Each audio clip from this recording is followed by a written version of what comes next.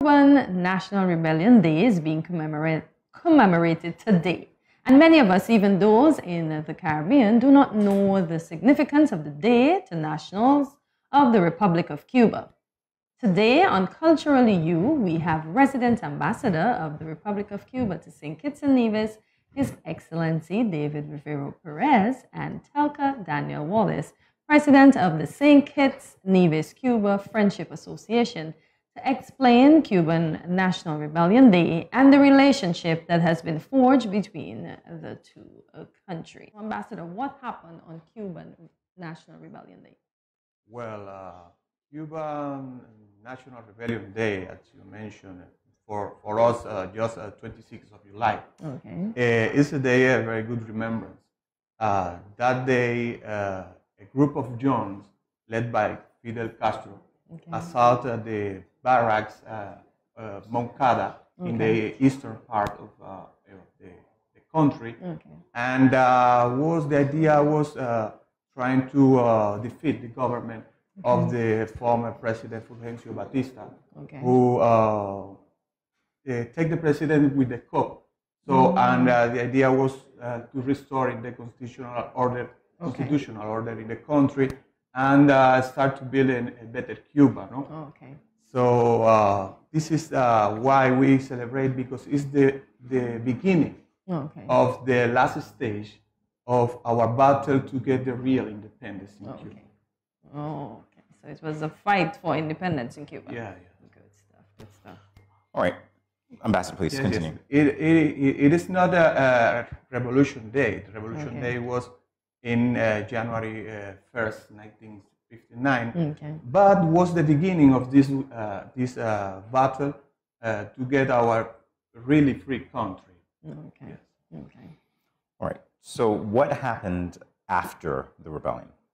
After that, well, our revolutionaries, some of them got in prison, and some of them were murdered at that time.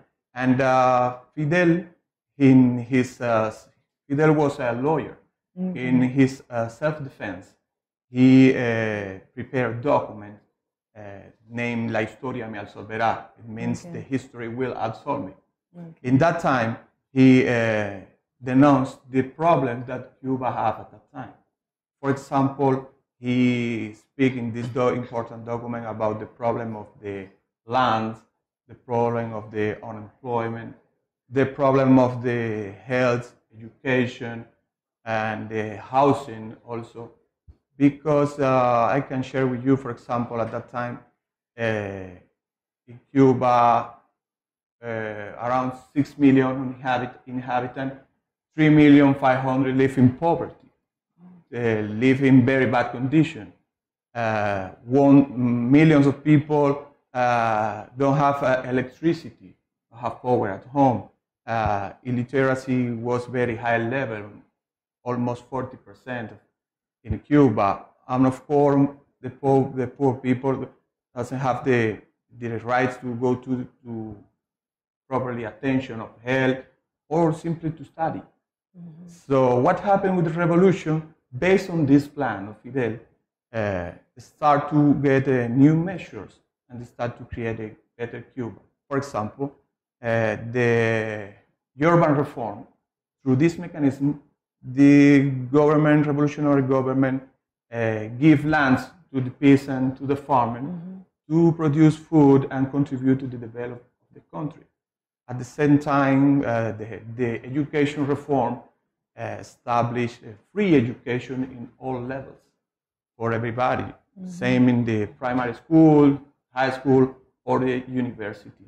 Of course, free health for everybody in every level, all over the country. In education, it's important to mention that the literacy campaign.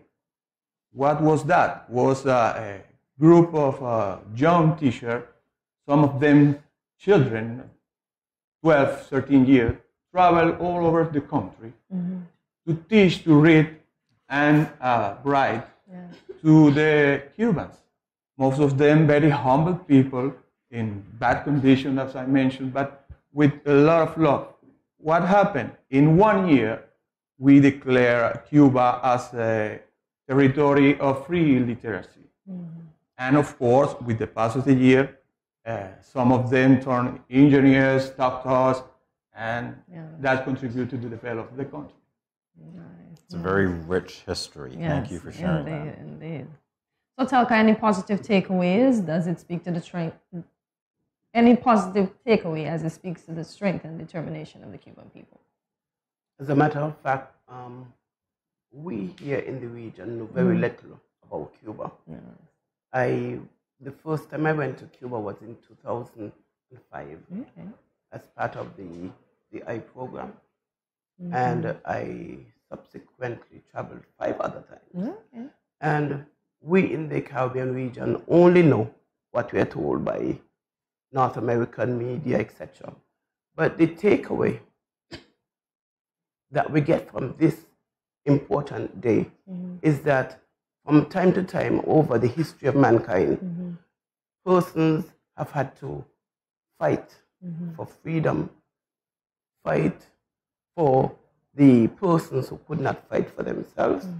And so as we look at what Cuba has accomplished under Fidel and other leaders, we ourselves have to take an example and to say we have to stand for what is right and what is good for our countries and humanity as a whole. Because if you do not stand for something, you will fall for anything.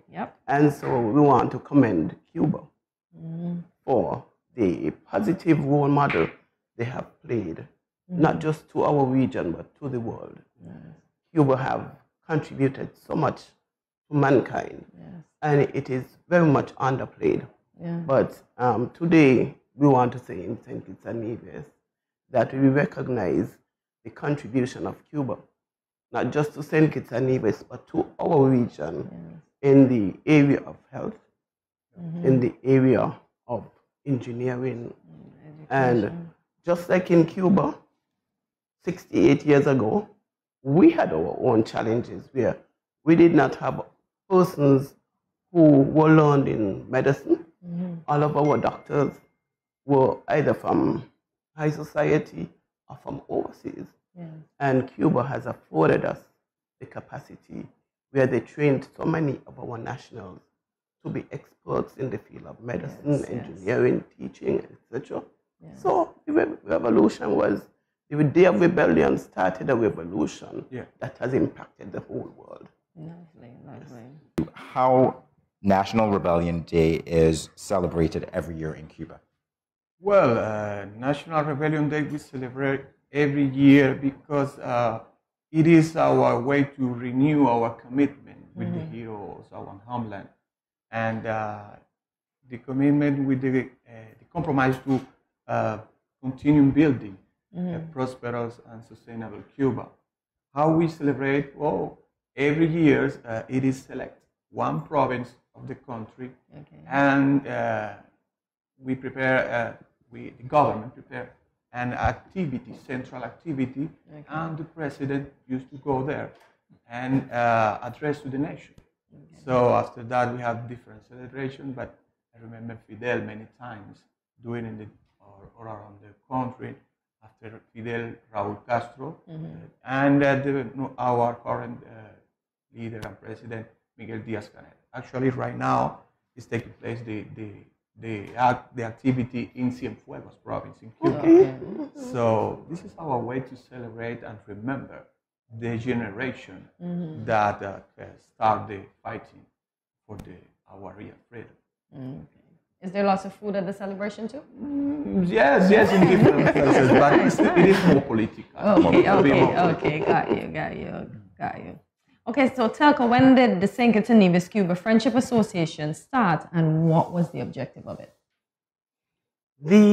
There was a St. Kitts and Nevis Cuba Friendship Association some years ago, but it went dormant.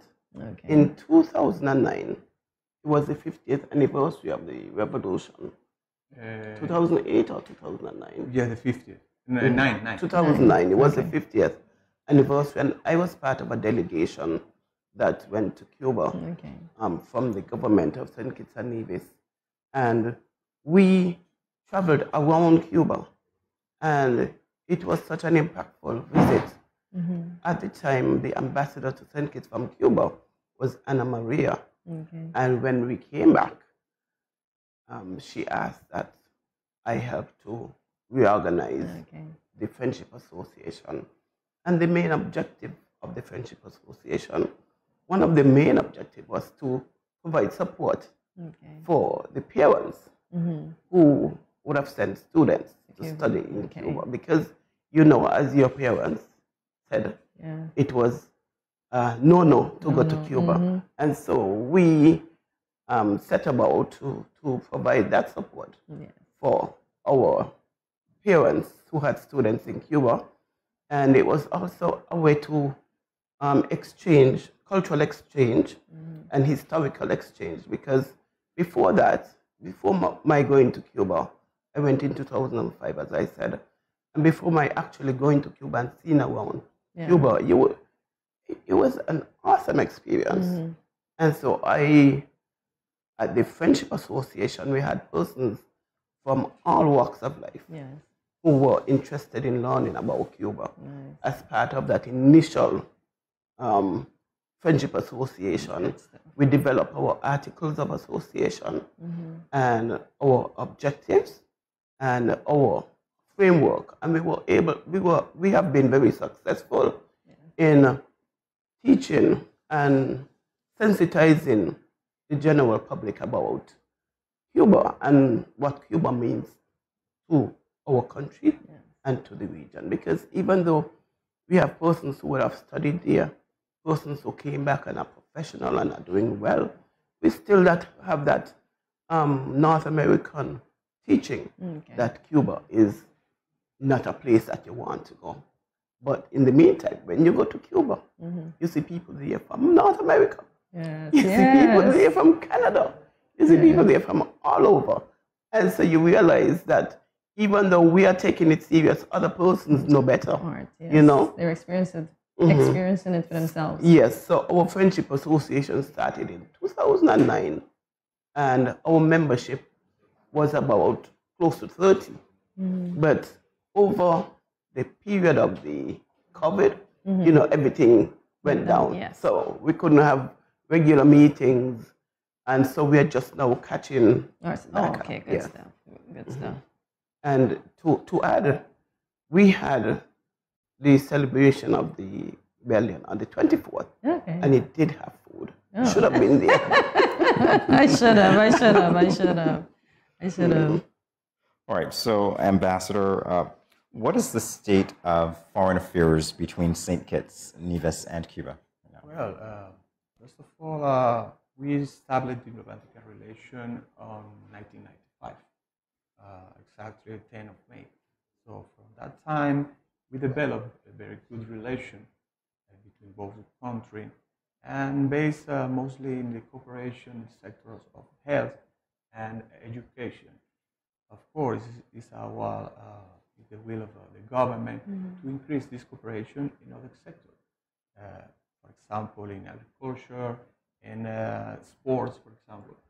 And in case of health cooperation, we have a medical brigade working in St. Kitts from 2003 till the date. Actually, the current brigade is composed by 15 members, 11 here in St. Kitts, working in the hospital, not only doctors, also nurses and engineers, and 4 of them are also in Nevis. So, very good result of work and very good opinion of the government of the work of our specialists. We have to tell also the importance that a brigade of 34 specialists who traveled to St. Kitts during the pandemic with the idea to trying to stop the spread of the COVID pandemic in the country. They were working here around a year and a half, but already departed to Cuba. So in case of education, you were talking about that. Many Kittitian and Nevisians studied in Cuba. Yes. Most of them medical career, but also engineers, teachers. Agriculture. And for us, this is very important because it's not only our contribution in St. Kitts, it's in the Caribbean, Yes. in Africa. We have in Cuba the Latin American School of Medicine.